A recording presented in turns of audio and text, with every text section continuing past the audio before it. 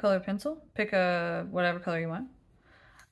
You typically hold it like this. I want you to scoot this back so that you're not applying too much pressure and you can have more control for the value. And I want you to just start off slowly and go back and forth with your color, side to side, trying not to stop in the middle. So edge to edge. I typically like to color in a diagonal. You can do more up down or vertical strokes. You come back in here and do little tiny circles. Kind of fill in those spots. Now, some people, this is all they do.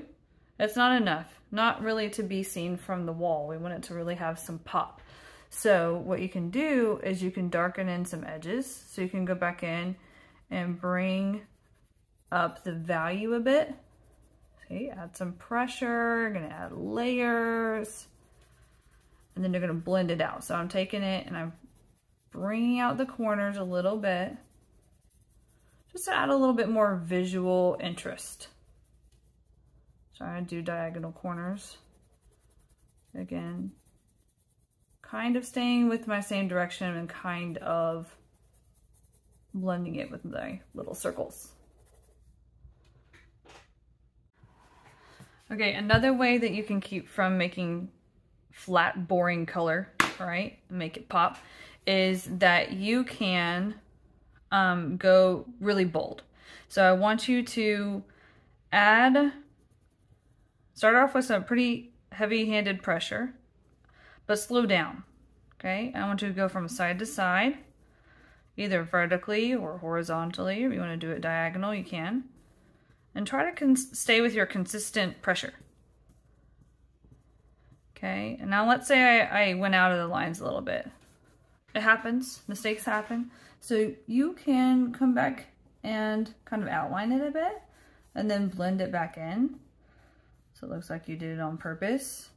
Another thing you can do is after you're finished coloring, you can get your Sharpie back out and you can trace over what you don't really like. Covers up pretty good. Okay, what we don't want to see when you're using color pencil is that you're doing this business.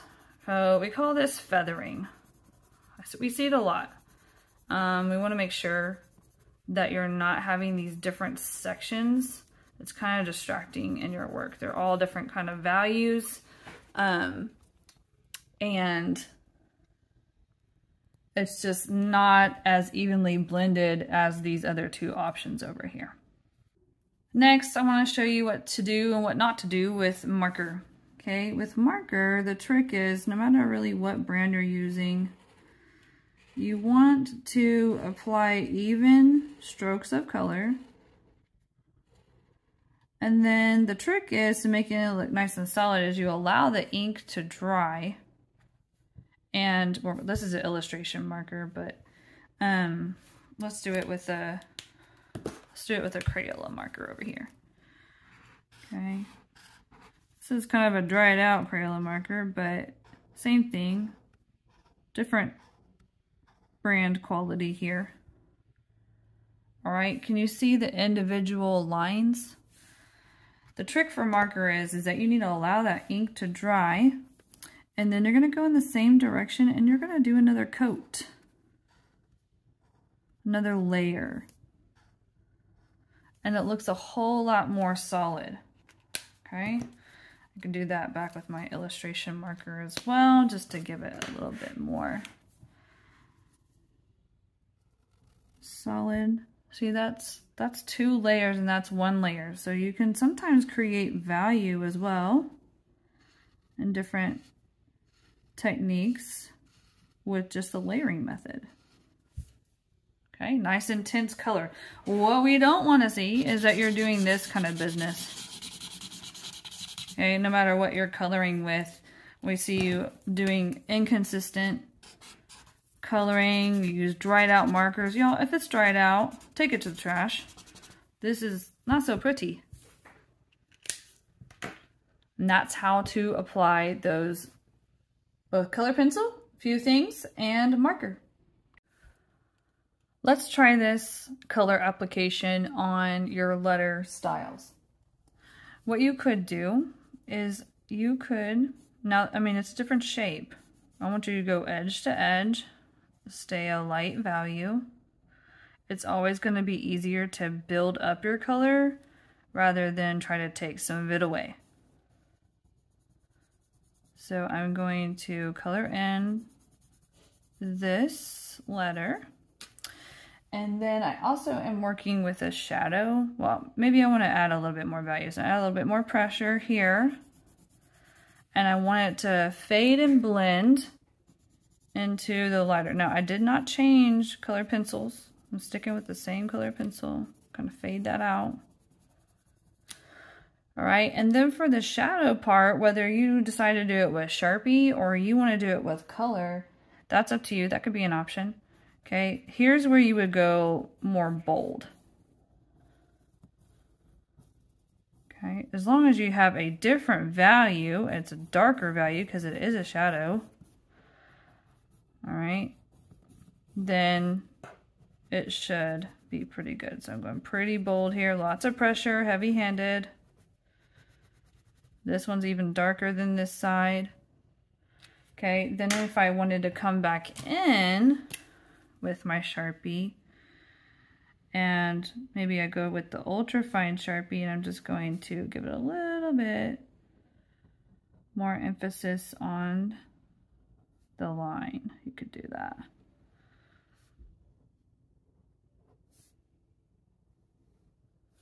Add a little bit of a shadow there. So I like to stay consistent with my shadows. I think it's always easier to think of my shadows on my left. So here would be my, Vincent van Gogh sun here. All right, and it's casting the light, and your shadows should always be opposite. So as long as you're consistent with all your letters, with your shadows being opposite, you should be fine. Next, I've drawn two other letter styles. And I want to show you a marker color pencil technique that can look pretty cool.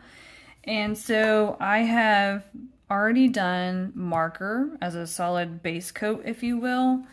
And so then you have to decide, really maybe test on a separate paper what will look good on top of that. You could try a red. I know it looks kind of brown. It's a Crimson Lake, okay? But you can try like a red. You could also try maybe a green. So those might look pretty good on top of there. And so you're going to start adding some shading and emphasis on that as well. Okay, so again, I'm gonna use green, and I'm going to, again, just stay consistent with my light source here.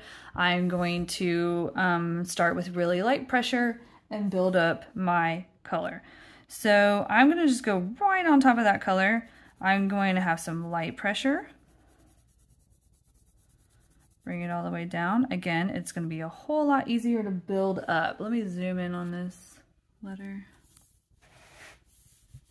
Okay, build up that pressure. I'm gonna go around a bit. I'm not holding it down here, okay? This is your writing grip. A lot of you add way too much pressure when you're writing, so bring it back a notch. You could also try an overhand grip, but for working small letters, probably just this kind of grip where you're holding it more down, back here. All right, so I'm going to fade this out. There will also be a little bit of a shadow on the inside that's opposite, because it's inside of the letter, but still opposite of my light source here. So it will cast a shadow on the inside. And I know some of these lines are poking through. You can cover that up with Sharpie later on, which you'll see me do. Or maybe not. Maybe I'll change my mind. Maybe I decide I like it. Or I can just make a really dark outline. See, on camera, I think I need to go a little bit darker, add a little bit more pressure. Again, building up that color. Building it up. And really heavy pressure on the Notice I rotate my color pencil every once in a while. That helps keep it from wearing down just on one side. The camera gets a little shaky on my art table. All right, I'm gonna round that out. Add some darker pressure here. I want to blend this out. I don't want it to look too obvious. All right, and I'm going to support that idea on the other side. I'm going to fade this out a little bit more.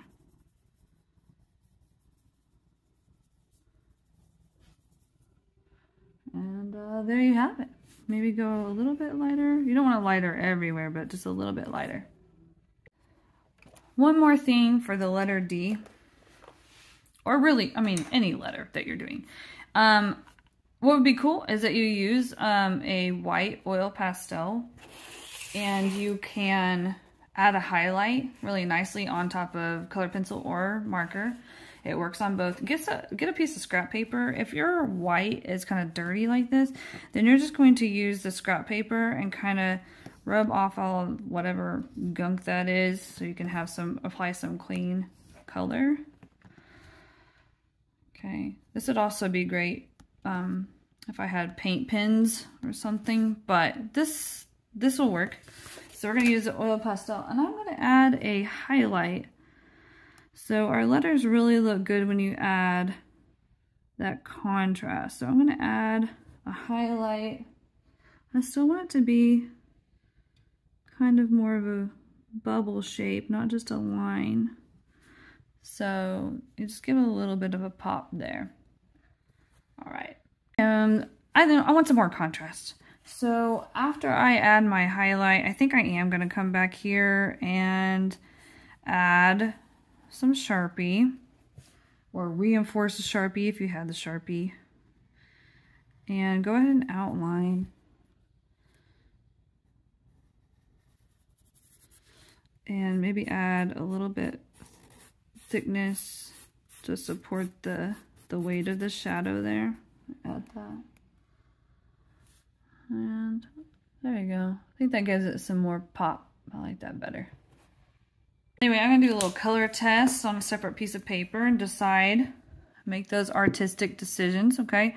Maybe a red would look good. That's a crimson red. It's a little too brown. Crimson Lake. And you know what? Maybe I'll just go with the purple.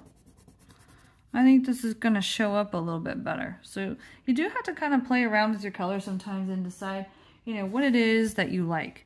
So again, staying consistent with my shadow, my light source, so my shadow is consistent. I want to build up layers. Again, start with a light value, and you can build it up later. So these are more bubbly. If you were trying to, you're turning these shapes into forms, right? So you're trying to make them look three-dimensional. And build it up on the legs of the H to bring out the color a little bit more. Keep the camera from shaking. Bring out the color a little bit more. Fade it into that pink, or whatever color you're using. Just giving you examples.